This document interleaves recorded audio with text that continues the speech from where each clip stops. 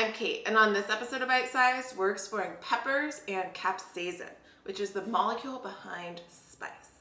So first, we're going to dig into some biology by looking at the pepper itself and understanding what's going on in your body when you actually experience spice. And then we're going to experiment with how to relieve spice based on both scientific studies and capsaicin's molecular structure. Chili peppers are a wide group of plants that all belong to the genus capsicum. Within this genus, there are more than 200 varieties, 30 species, 5 of which are domesticated. All right, quick trivia. How many of these peppers do you think you can name? Hint, some are spicy and others are mild.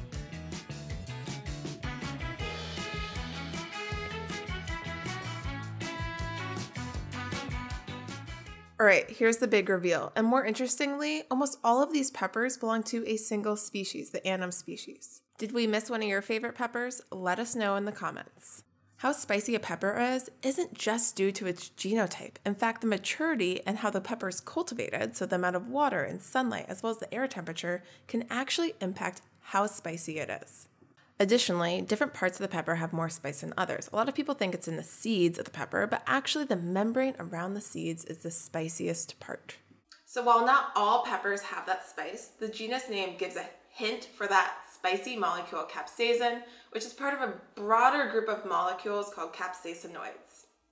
So what exactly is capsaicin? Here's its chemical formula and structure.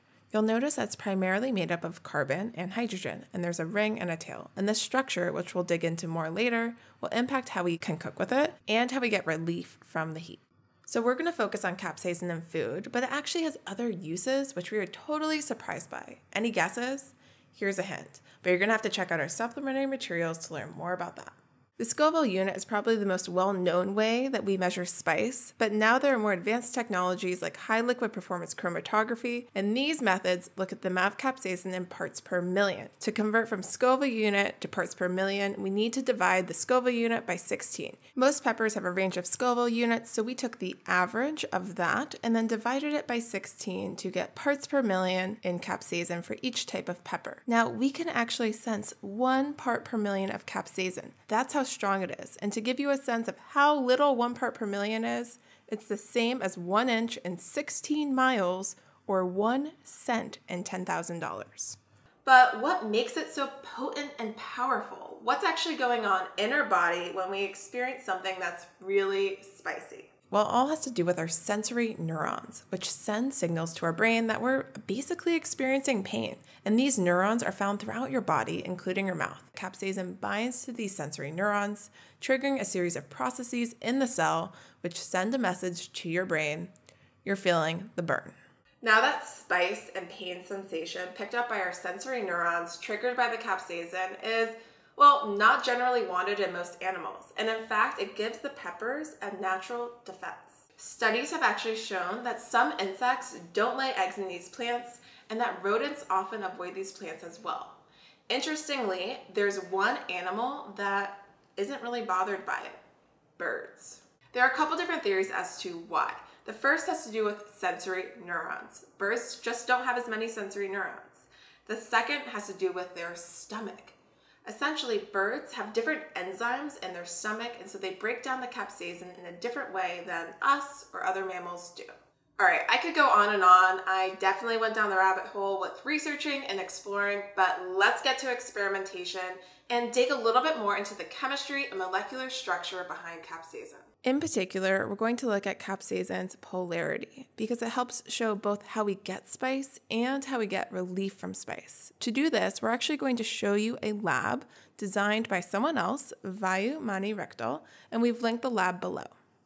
So in this lab, you saute peppers in oil and in water. The original lab uses butter, which does taste better, but we chose oil here just to keep the molecular formulas simple and easy, and it's the same principles. After sauteing them in the oil and water, you strain out the peppers and immediately will notice the oil and water separate out into their layers. This is due to polarity. Water is polar and oil is nonpolar, so they don't like to mix. We often describe nonpolar substances as hydrophobic, meaning they don't mix well with water. Hydro means water, phobic means fear or aversion. Okay, now here's the whole point of why we did this. Where did the capsaicin go? Is it in the oil layer, the water layer, or both? Well, there's only one way to find out, which is tasting each layer. The oil layer will have significantly more spice than the water layer. So what do you think the reason is behind this? Well, it's all due to the polarity again. Capsaicin is nonpolar, so it's also hydrophobic and doesn't like to mix well with water, and instead it mixes with substances similar to it, so that nonpolar oil. Figuring out if something is polar or nonpolar is pretty complex. Here are some quick tips and tricks we think are helpful when trying to look at a molecule and determine its polarity. So let's take a look at the molecular structure of oil. We see lots of carbon and hydrogen atoms, and in particular, we see a really long chain of carbon atoms. That whole chain is nonpolar, and that's what makes oil nonpolar. So generally speaking, if we see a long chain of carbons and hydrogens, we know that that's nonpolar. Now, if you Google a molecule like oil, you're likely to see different depictions of the molecule. These two things are basically the same thing. The one on the right-hand side is just a shorthand where all of the carbons are just each point, and then the hydrogens are understood that they're bonded off of the carbon. So it's the same. Now, let's take a look at capsaicin. What do you notice immediately? We should see that long chain again. And that helps explain why capsaicin is nonpolar and thus attracts the substances similar to it, like the oil. Another big hint to determining if something is polar or not are OH bonds between oxygen and hydrogen. Let's take a look at water, for example. You see 2 hydrogen bonds, which means that water is super polar. And so if we see another molecule that has a lot of those OH bonds, there's a good chance it's polar as well and likes water. Now, if you're looking closely, you might see an OH bond in capsaicin, and that's true. But if we look at it in relation to how big the nonpolar section of the whole molecule, you can see that it's a really small portion, and ratios matter here. While we think this is a pretty good rule of thumb to go by, there are a lot more complexities and caveats, so this isn't the golden rule. Check out our supplementary materials to go into more depth about polarity. So we decided to experiment with how to relieve spice when you've had a little too much. A couple of reasons why. First, it just seemed practical. Isn't it something you want to know? 2, there is a general consensus based off of studies as well as other experiments, which is that milk is best. However, there's not really a consensus as to why. But a lot of the theories are all about polarity, which I was totally geeking out about and wanted to explore more. So why is milk so effective? Here's the theory in a nutshell. And if you want to dig into the details, don't worry, we've linked all the resources and studies below so you can look at them. A number of scientists believe that milk may be particularly effective in mitigating spice due to its nonpolar molecules. See, there it is. Now, there are 2 main nonpolar molecules in milk. We have fat particles, which are actually pretty similar to the oil molecule we just looked at, as well as casein, which is a little bit more unique and is a type of protein in the milk. Now, it's worth noting that there are other parts to milk, like sugar, whey, and water, and all of those are actually polar. And most theories land on either the fat or the casein, those nonpolar molecules, as the key to milk's magic in relieving spice. Essentially, the nonpolar fat or casein may prevent the capsaicin from binding to those receptors on our sensory neurons because the capsaicin will be attracted to those nonpolar molecules instead. See, it's all coming together. So let's test out all the different types of milk. Luckily, I was able to convince some friends to do this wacky test by promising some hot chicken wings. So basically, our participants ate some hot spicy wings, tried out a drink to see how it relieved the spice, and then rated it on a scale of 1 to 5, 1 being really not effective, 5 being super effective, and how it relieved the spice. We did a total of 8 different trials, either different types of milk or some type of component in milk.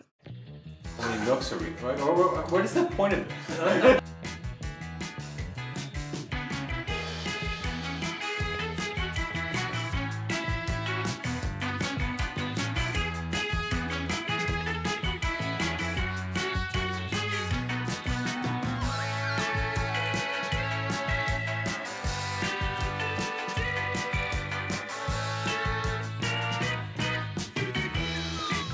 Otherwise,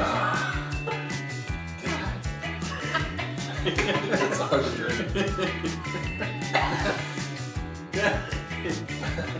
Even if like some someone who's like, oh, you know what? I can drink this because it'll combat the spice. No one wants to drink this. It's so gross. I think I think it might be 5. Dude, it worked for me. It's just gross.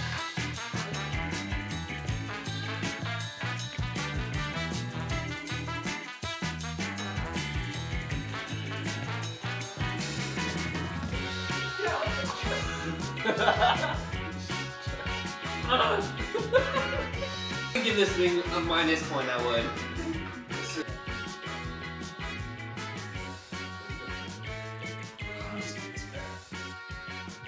I feel bad. I'll go back. That was good. Well, I just found out that I'm better at eating spicy wings than that.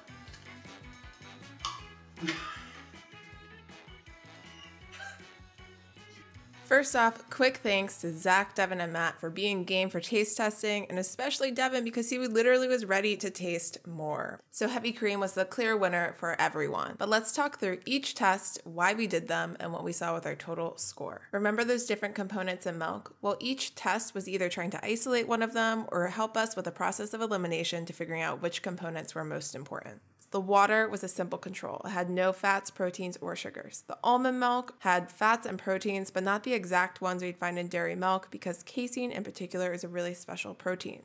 The primary difference and the reason for doing skim milk, whole milk, and heavy cream was the amount of fat. It was our way of trying to isolate and look at the importance of the fat particles. And then our last trials, which were definitely wackier, were about looking and isolating different proteins in milk, specifically the casein protein in milk. We did casein protein powder to try and just do casein with no fat. The reason we did ricotta is, well, we've made ricotta before, and basically we're separating out the whey protein from the casein and fat protein. So the ricotta had just the casein and fat, and then we had the leftover whey liquid, which was just water and whey.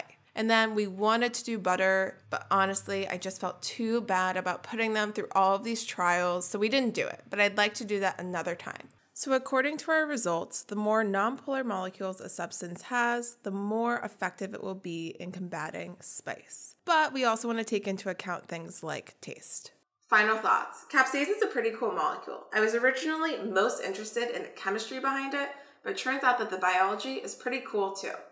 And while there's a lot we know about capsaicin, there's still a lot of unresolved questions and things to be explored. And I certainly enjoyed exploring and experimenting with it in this episode. Be sure to like and subscribe for more videos. What the heck are you having us do? I don't want to do it now. God, man. Matt, you're so dramatic. That just had like creamy salt water.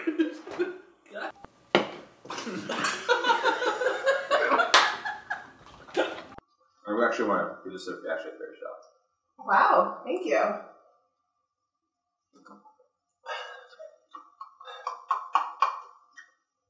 It worked. You have to eat the whole wing. What? You have to eat the whole wing. Which one's You have to eat Says the. who? You have to eat the whole wing. Says who? No, it's not like I'm not just taking a bite. You have to eat the whole wing. What are you talking about? You have to eat the You whole have to eat the whole wing. Under my rules, you don't. Everybody watching at home, Yeah. when you're doing this, you have to eat the You whole would thing. you would literally get unfollowed. Oh my god. Even this, it burns my nostrils. Wait, you didn't get one for yourself?